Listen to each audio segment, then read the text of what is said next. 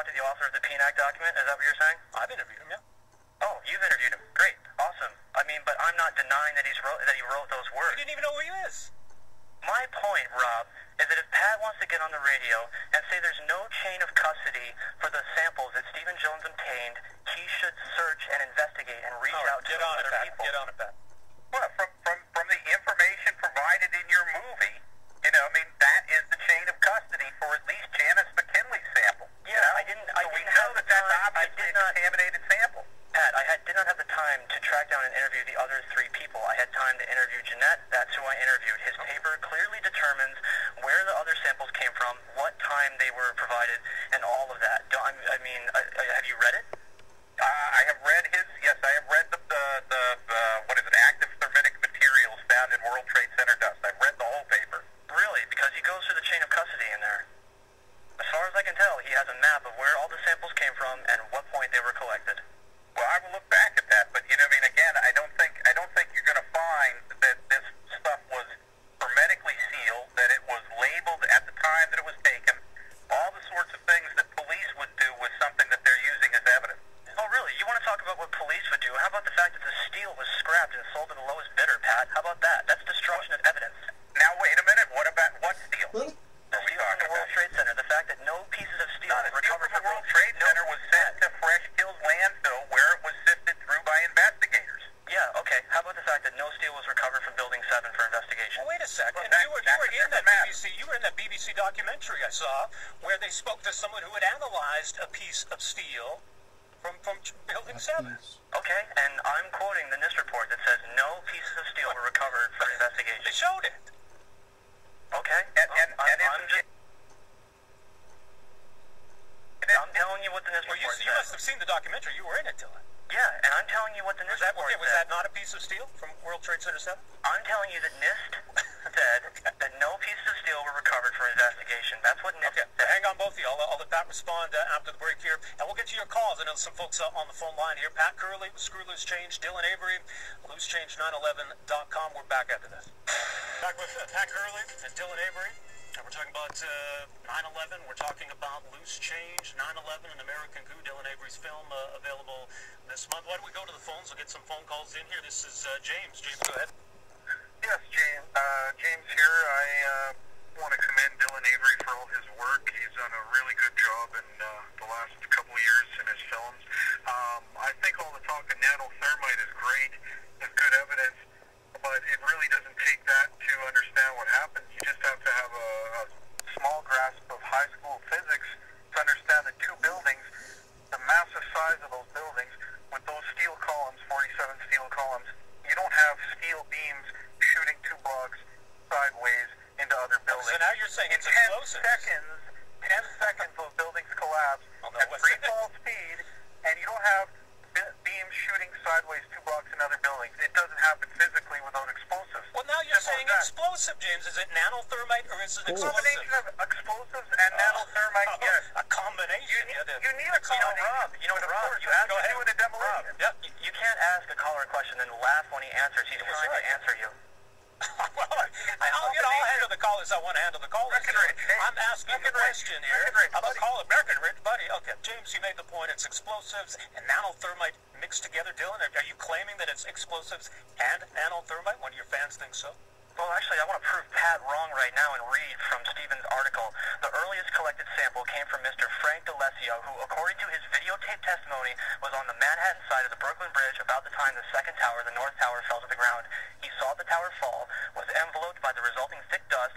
He swept a handful of the dust from a rail on the pedestrian walkway, went to visit his friend, and the two of them discussed the dust and decided to save it in a plastic bag. No iron workers, no steel from ironwork at all. And what does that prove? I mean, does that one have the microspheres in it? Does that one have the red chips in it? Yeah, actually, Pat, it debunks your explanation because you just said that there was A, no chain of custody, and B, the iron spheres. Well, no, wait a minute. Somebody saying that I collected something from a railing on a bridge and then put it into a plastic bag is not exactly a chain of custody. Certainly not from a legal Okay, Pat, well then tell you what. Why don't you contact Mr. Frank DeLessio, get his videotape testimony, and take it from there. All right. Well, I want to do that. Okay. But Dylan, let me ask you then. I mean, I mentioned this before the break. Professor Richard Richard Sisson was his name, who analyzed steel from Building 7. He says the steel was attacked by a liquid slag which contained iron, sulfur, and oxygen. Says it came from masses of gypsum wallboard that pulverized and burnt in the fire. Says there's nothing mysterious about it. Have you talked to him? Hang on. Have you talked to him? Have you asked him about his analysis of steel from Building 7? No, but I've read the reports. Did he analyze steel? You want to let me finish? Did he analyze steel from Building 7? You want to let me finish? Steel? Do you want to let me finish? I do want to answer the question. I have read the reports from the Worcester Polytechnic Institute that found examples of high temperature oxidation and sulfidation of the steel, a phenomenon that was never explained by the official reports into the collapse of the building. So Building 7 had steel that was analyzed, which you said was not the case. The Worcester Polytechnic Institute analyzed samples of steel, but NIST in their report explicitly says that no pieces of steel were recovered for investigation. I can't make that any clearer to you. Go back to the phones here. Joe, go ahead. Hi, this is a great show, by the way. I wanted to talk about Curley Sheikh Mohammed, if that was okay. Yep. Dylan, I was wondering, what exactly are you or other people in the truth movement doing to get Curley Sheikh Mohammed free, getting him out of jail? Because obviously he's innocent if we are to believe that 9/11 is an inside job, right? Well, I would say that it's very telling that the FBI admitted they had no hard evidence tying Bin Laden to 9/11, and to this date... Okay, hold on.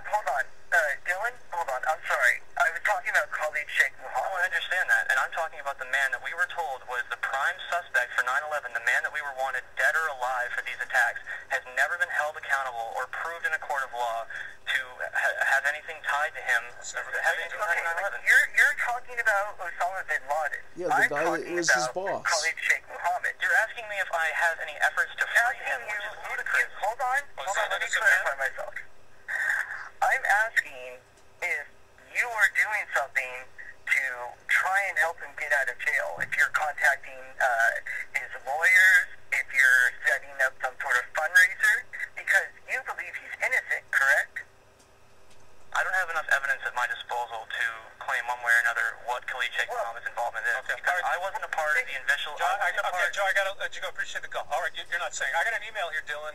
Someone is quoting from the NIST report. It says, determine and analyze the mechanical properties and quantity of steel and connections from steel recovered from buildings 1, 2, and 7. NIST is saying steel was recovered from building 7. That's a quote right from the NIST report. Well, then I'm going to have to go and find my quote, too, because I explicitly remember them saying that no pieces of steel were recovered from 7. Okay, let's go back to the phones. Matthew, go ahead. Hi, my name is Matthew, and I was a firefighter on 9/11. And Dylan, I had a question for you. You say, and you've made it known that you think that FDNY was part of the 9/11 conspiracy. No, absolutely not. Absolutely not. I've never said that. I've never implied that. It's not true. I've never said that the FDNY were involved in any way in 9/11. Okay, but you support Alex Jones, who has, on numerous occasions. No, I do not support the allegation that firefighters were involved in 9/11. I do not support that allegation. I never have, and I never will. So you've never said that in any of your videos? No, I would love for someone right now to find a quote of me saying firefighters were involved in 9/11. All right, Pat, go ahead. Pat. Jason Burmis, your producer from You're on the radio with Dylan. You're on the radio with Dylan Avery, not Jason Burmis. I understand, but he was your producer for Final Cut. He said absolutely the firefighters are in on it, that they were concerned about their pensions, and that's why they aren't speaking. This was that great. You're on. Hey, Pat, once again, obfuscation and changing the subject onto a person that's not me. Well, let me ask you, what is the story with Alex Jones and Jason Burmis? They were your producers for Loose Change Final Cut. They are nowhere to be seen in Loose Change, An American Coup. So hey, Pat, what happened there? You want to know what? Once again, you guys are changing the subject onto something that has no relevance to what we're talking about. Alex Jones and Jason Burmis have nothing to do with this radio show right now, and the fact that you're more content with talking about that than evidence is very clear. Okay, but well, I'll admit, I'm more interested